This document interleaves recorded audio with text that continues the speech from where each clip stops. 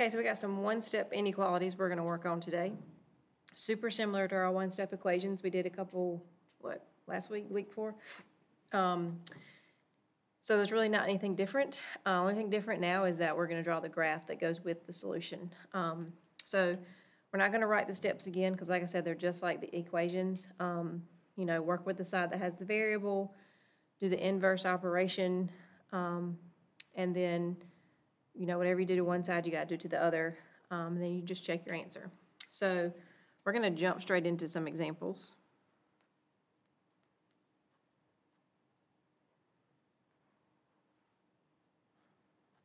Okay, so first one, x minus 3 is greater than 8.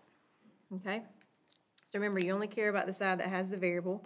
So once again, if I draw my line to help me see where my two sides are, I only care about this side because that's where my variable is. So x minus 3 is what I'm looking at. So if I want to get x by itself, then what needs to leave? And that minus 3 is what needs to leave. So the inverse of minus 3 would be plus 3. Okay, and remember, whatever you do to one side, you have to go to the other side of the wall and do the exact same thing. Okay, so now the reason we do that is so that these right here will cancel out. They're gone, so the only thing left over here now is x.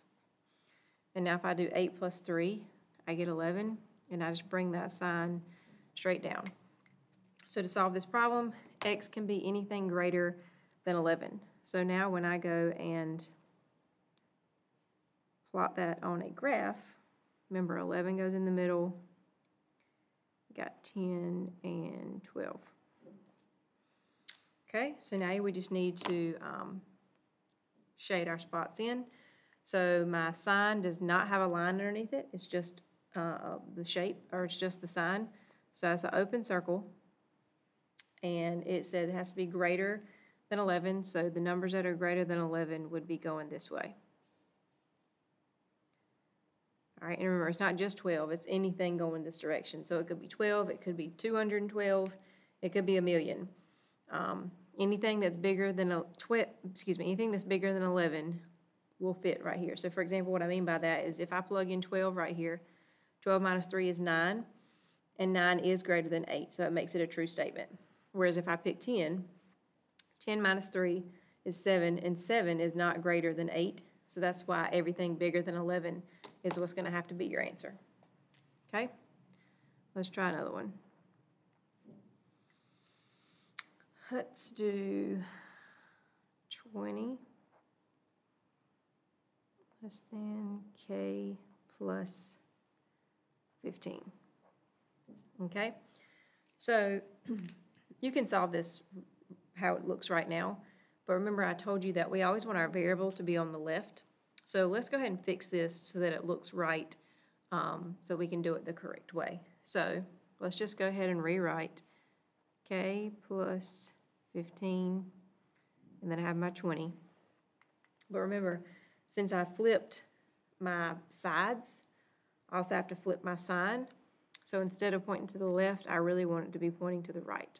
Okay, now this is a problem that I can solve. Okay, so all I did, I didn't change anything except make it so that my variable is on the left-hand side now, because remember, that's how I want to be able to solve it. I could have solved it how it originally was, but I like to solve it so that the variable is on the left. So now, got my two sides. This is the side that I care about because it's got my variable. So how do I get rid of this plus 15?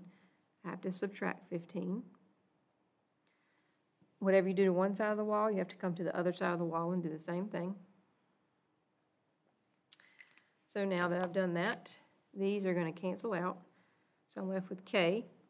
20 minus 15 is 5, and you just bring that sign straight down. So now when I graph this one,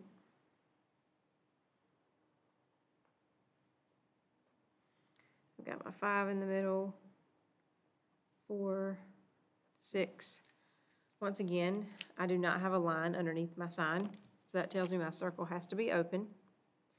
And this says k is greater than 5, but once again, since my variable's on the left, I can just look and see which way this arrow is pointing.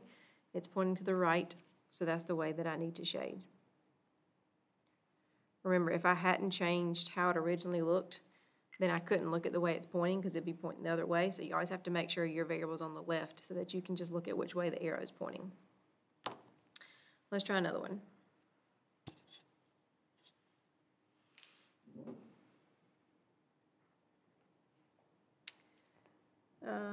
Let's do b divided by 3 is greater than 6. Okay, so everything's good. My variable's on the left, so that's what matters. I can go ahead and look at my wall. All right, so b and 3, right? Remember, I'm trying to get b by itself. I'm trying to get that variable so that it's all alone. Right now, this 3 is in the way. What are b and 3 doing? B and 3 are dividing. So the inverse of division would be multiplication. So we're going to multiply by 3. And whatever you do to one side, you have to go and do to the other side. So now, when I do these two, they cancel out. So I'm left with, I'll do it right here, b, and then 6 times 8, or 6 times 3 is 18, and I just bring that sign down. Okay? So all I did was multiply by the inverse. Remember, I had to multiply because I was dividing, so you always do the inverse, you always do the opposite, so that's why I was multiplying. All right, so 18's in the middle. Okay? My sign does not have a line underneath it, so I'm going to have an open circle, and it says that b is greater than 18, so that means I'm going this way towards the 19.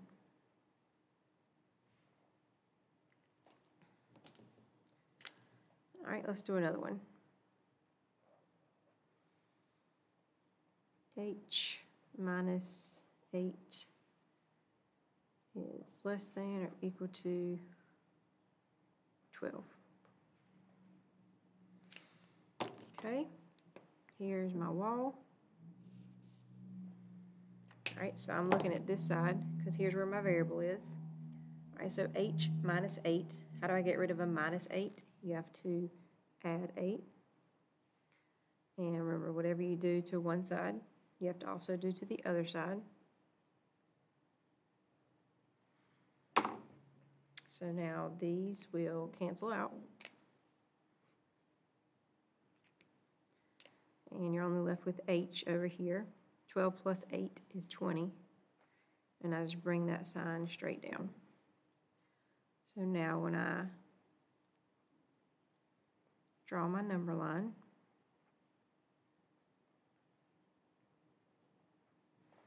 okay, this time my sign does have a line underneath it. So if there's a line underneath, I automatically know this circle has to be filled in. Okay, this is h is less than or equal to 20. So if it's less than, that means I need to go towards the 19 because 19 is less than 20.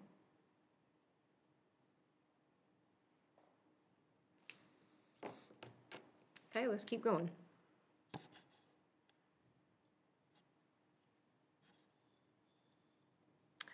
Okay, let's do 4g greater than or equal to 28. All right, so let me draw my wall. All right, so I care about this side because this is where my variable is. I don't care about this 28 just yet. So I'm looking at the 4 and the g. Well, what are the 4 and the g doing? Anytime you have a number beside a letter, that means you're multiplying. So instead of multiplying, I really need to do the inverse, which is dividing. So we'll show that by drawing our line and putting a 4 underneath it. I'm going to do the same thing over here because whatever you do to one side, you have to do to the other. When I do these cancel out. So I'm left with g on this side. 28 divided by 4 is 7. And you just bring your line, your sign straight down. So now when I graph this, I have a line underneath my sign, so that tells me automatically that this has to be a closed circle. And since it says G is greater than or equal to 7, has to be going this way because these numbers are the ones that are greater than 7. All the ones head that direction. Okay, let's do one more. Let's do, maybe two more, sorry, if we have time. I think we will. I want to do one with a negative. So let's do this one, and then we'll do one more with a negative. Let's see. 21 greater than or equal to G over 4. Okay, once again, I don't like it when my variable's on this side over here, so we need to switch things. So let's go ahead and put G divided by 4, 21, and remember you need to flip your sign. So right now it's pointing to the right, so I need to switch it, and then it's pointing to the left. Now I can solve this. All right, so here's my wall. All right, so I'm looking at this side because here's where my variable is. What are G and 4 doing? G and 4 are dividing. So to solve this, I actually have to multiply. So I'm going to multiply by 4. And I'm going to do the same thing over here. When I do that, these will cancel out. So I'm just left with G. And then I do 21 times 4, and I get 84.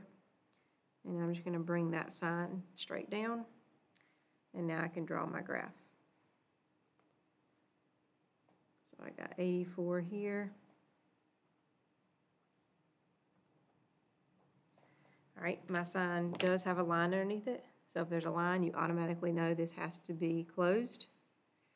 And it's pointing to the left. So I'm going to shade to the left.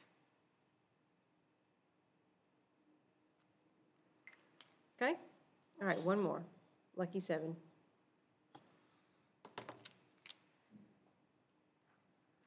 All right, let's say I've got W plus 10 greater than negative 2. Okay, let's draw my wall. So how do I get rid of this plus 10? Remember, I only care about this side right now because here's where my variable is. So I need to subtract 10. I have to do the opposite or the inverse.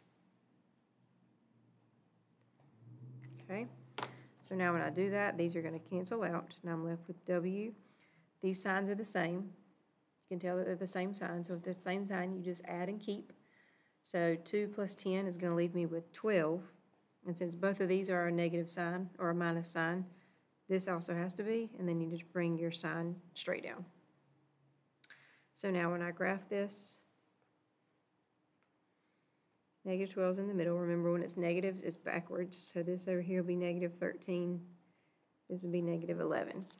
Okay? There is no line underneath my sign, so that tells me this has to be an open circle. It is pointing to the right, so I'm going to shade to the right.